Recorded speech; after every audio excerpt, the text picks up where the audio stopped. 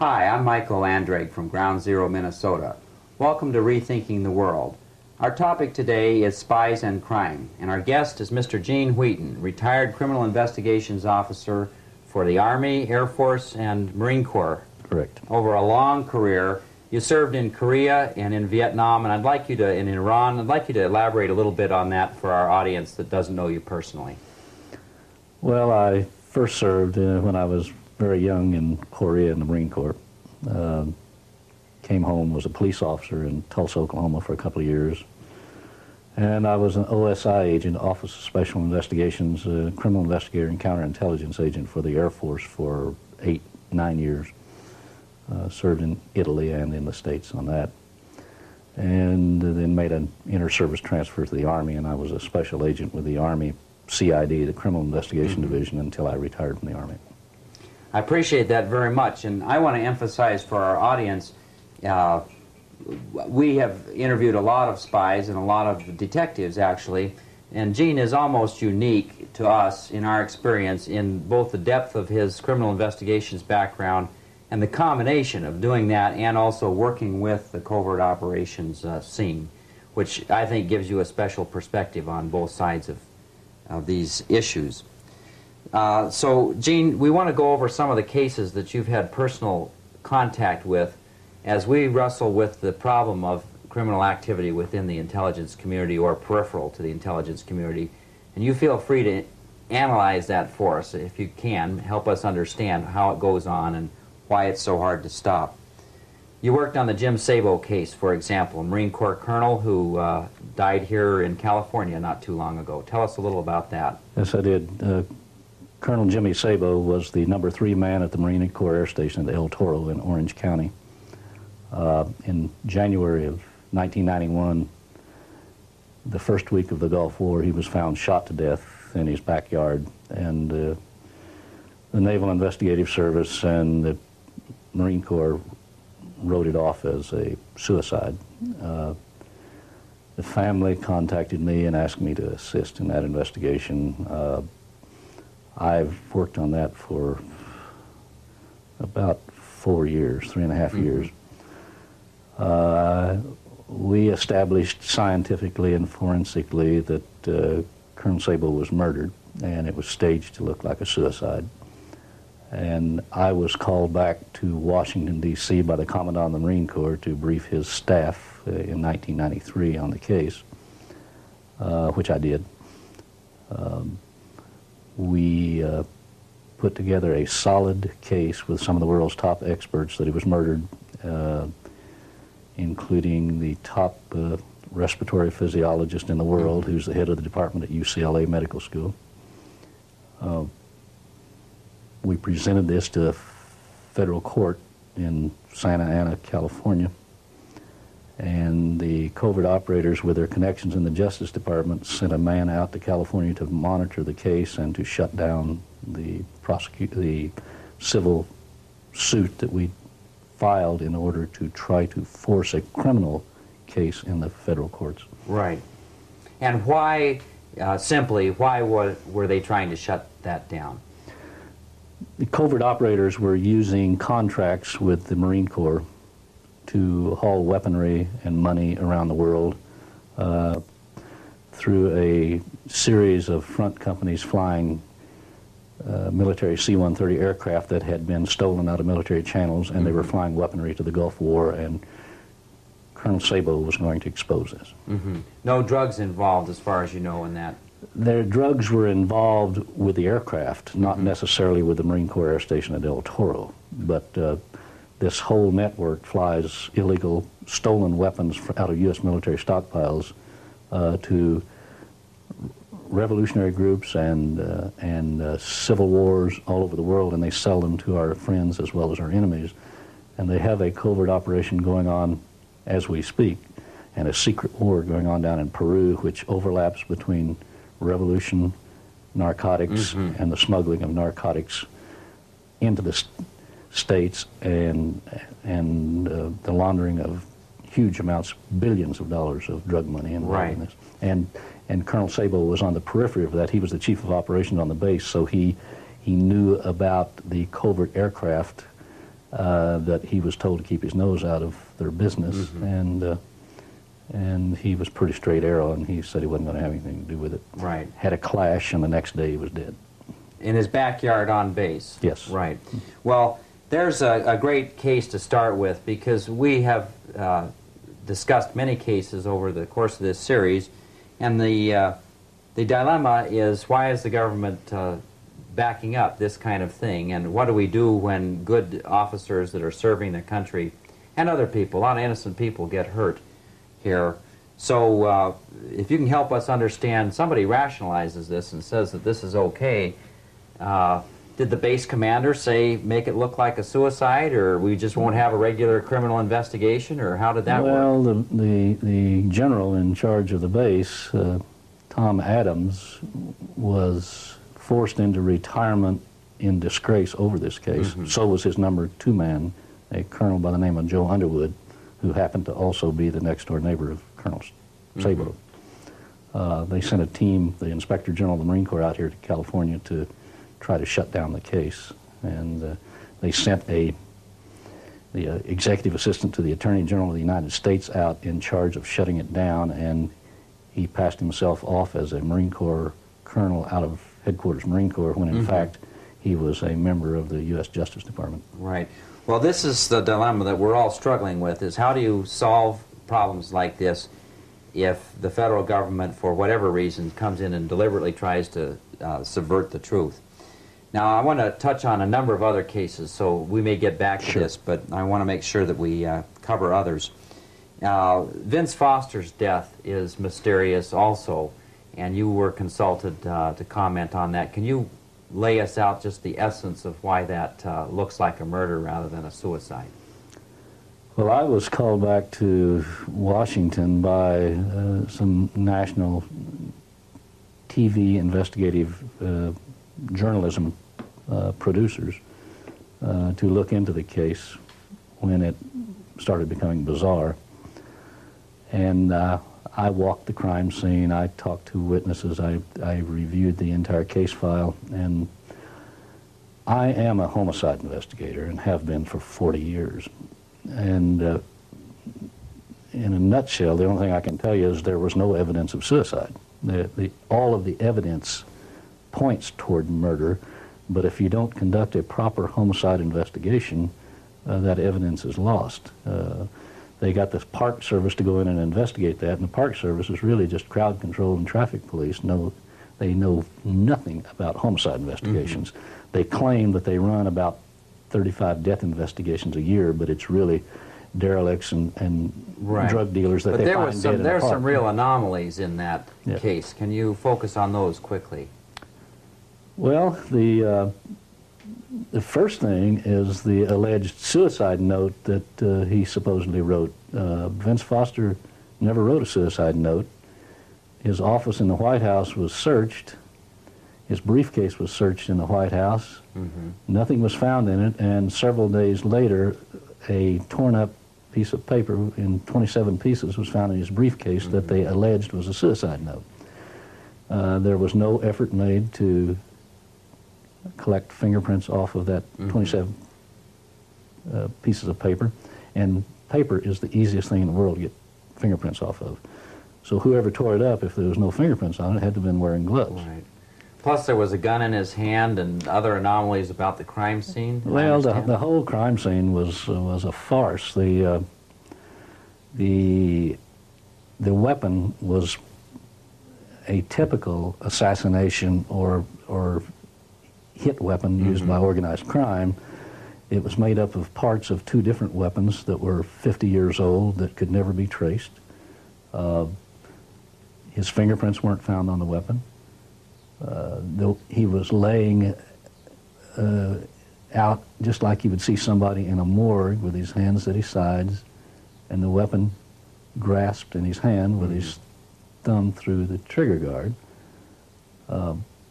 The crime scene, nothing about it made any sense. And you've had a lot of experience with homicide investigations. I've investigated violent deaths, probably 1,000, 1,500 of them. Right. Well, those are the details, and there are many more for those who want to dig into it, but now I want to ask you, what does it mean Why would somebody kill Vincent Foster, an attorney in the White House? Well, that wasn't what I was looking into. My question was, why didn't they run a proper investigation? Why cover it up? Okay.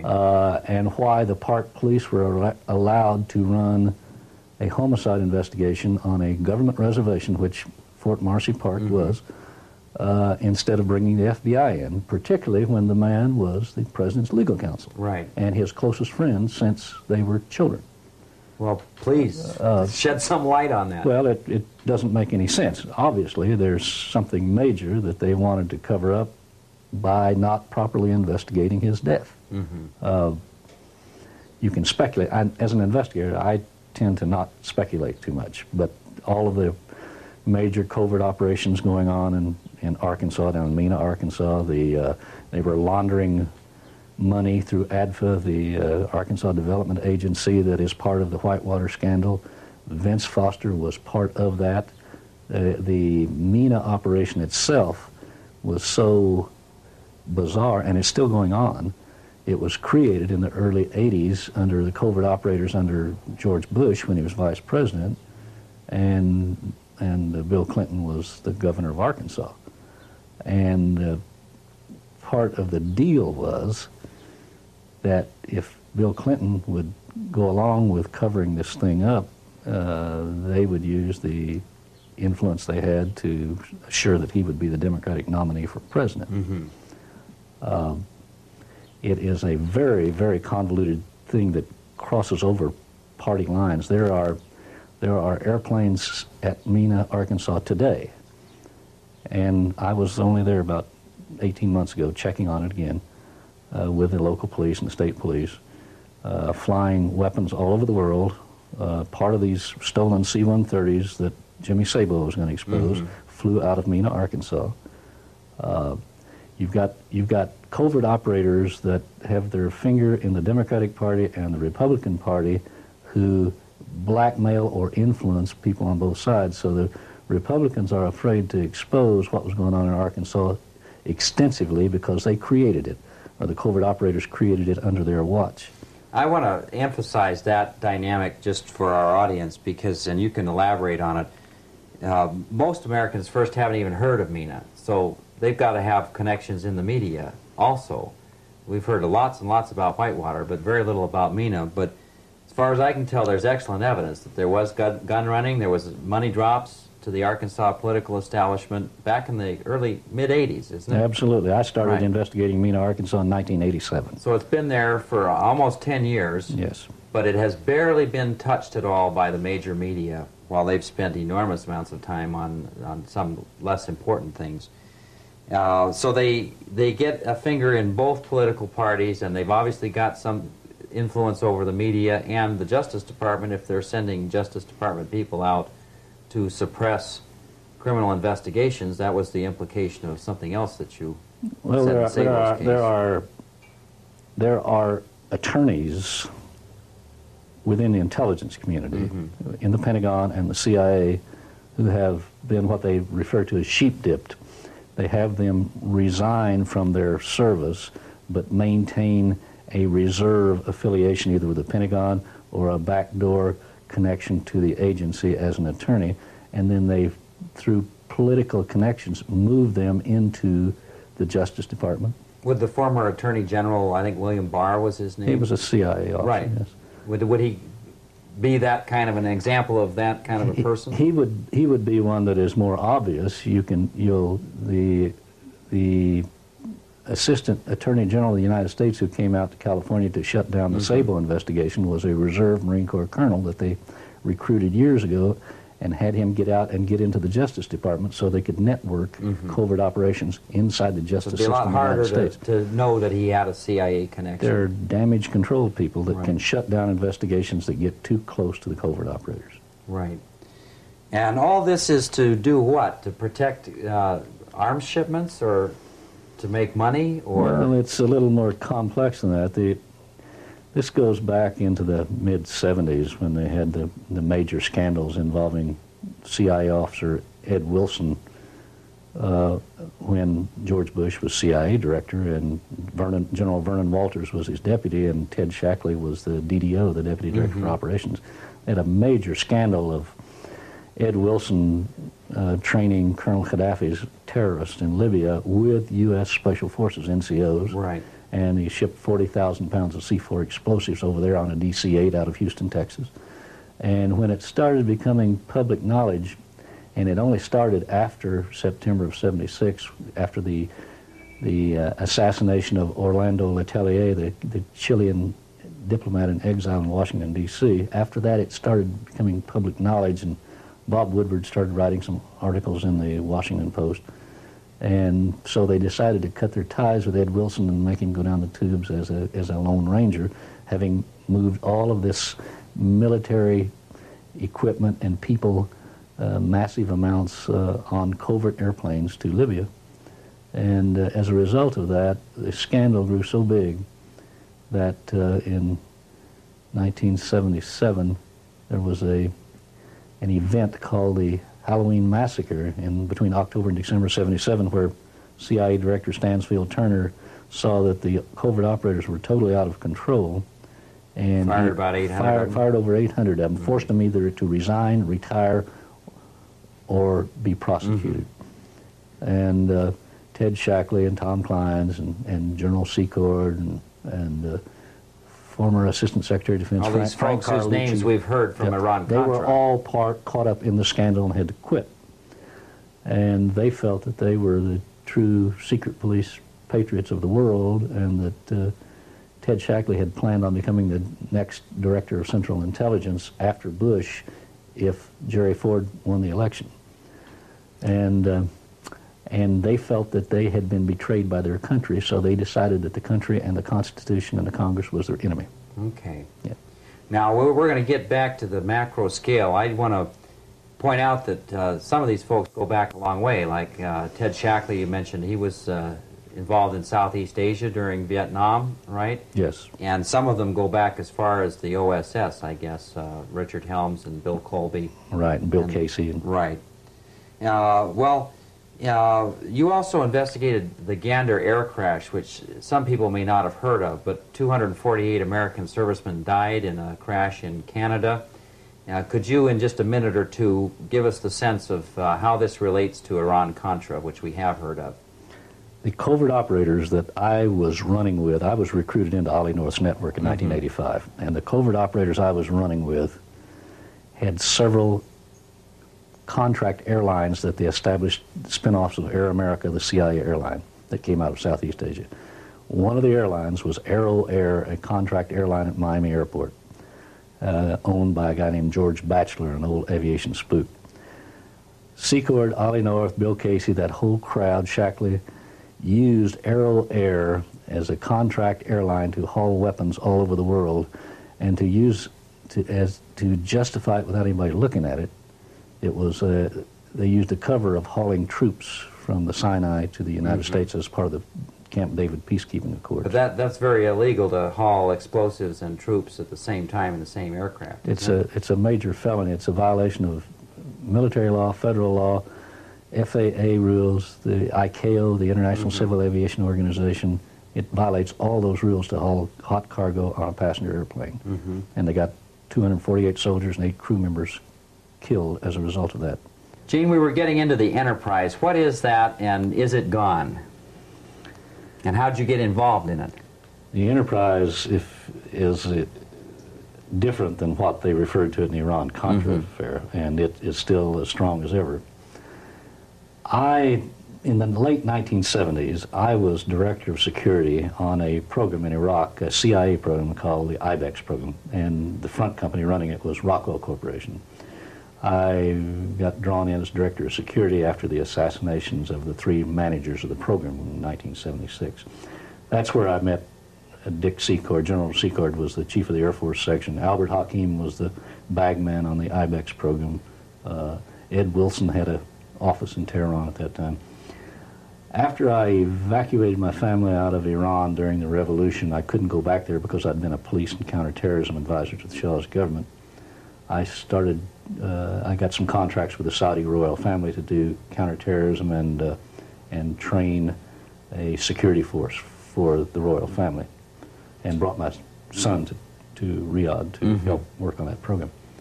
And then I started stumbling across Dick Secord again over there. They had taken the IBEX program after the revolution in Iran and simply renamed it the Saudi AWACS program and moved it across the Gulf. And this was a big money machine, so they could get kickbacks off of these programs for covert operations. In the mid-1980s, 1985, now I was running with all of the old covert operators that I met while I was on the IBEX program. I was recruited into Ollie North Secord's enterprise, if you want to call it that, in 1985. They wanted me because I'm a Farsi linguist and because of my counterterrorism work in the Middle East. They wanted me to set up a death squad to go after what they would identify as terrorists in the Middle East. They wanted me to set up a program to move weaponry to Afghanistan through Pakistan. At that time, I was vice president of an airline. I had 23 cargo airplanes, and they wanted those. And they were looking for cargo capacity big time. Yes, they wanted them for the Afghan program and for the Contras. Right. And I was taken by CIA people to the State Department, up on the Hill, to the offices of Congressman Bill McCollum of Florida, and introduced to Rob Owen, Ollie North's outside man of the Contras, and to Vaughn Forrest. And I became a trusted insider with these people, but over a period of time, you don't learn this stuff in one day, but over a period of years, it evolved that these guys had taken over the government. After Shackley and Clines and Carlucci and Secord and all those guys were fired from the government, they decided that since the government was their enemy, they better infiltrate it and take it over. So what they did was simply stated that we're trained to install generals and dictators and people under the control of the covert operators in governments in Central, South America, and Southeast Asia, and the Philippines. They said, why don't we use our expertise around the world to focus in on the United States and treat the United States like the world's biggest banana republic and take it over? And they used those exact words, treat the United States like the world's biggest banana republic and take it over. And the first thing they had to do was get covert operator George Bush, former CIA director, in the White House. So between 1979 and 81, they started funneling shoeboxes full of money into congressmen's campaign coffers. If they wouldn't accept the money, they got them compromised with women on sex.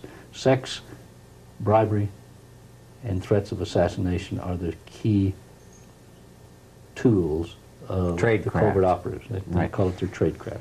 Don't lose your train of thought. I want to interrupt briefly because, you know, I can imagine people in our audience don't know, going, this is too much. They took over our government. And yet I want to reaffirm what you're saying. You're telling us things that you saw. And I want to ask just one detailed question, and then you get back on describing the course of events. We talked to Jim Rothstein, whom you know, a retired New York City detective, about compromise operations in particular. And he was talking about the use of children, not just adult women, to compromise politicians, but the use and abuse of children. Did you ever encounter any of that in your experience? I did on the edges of it.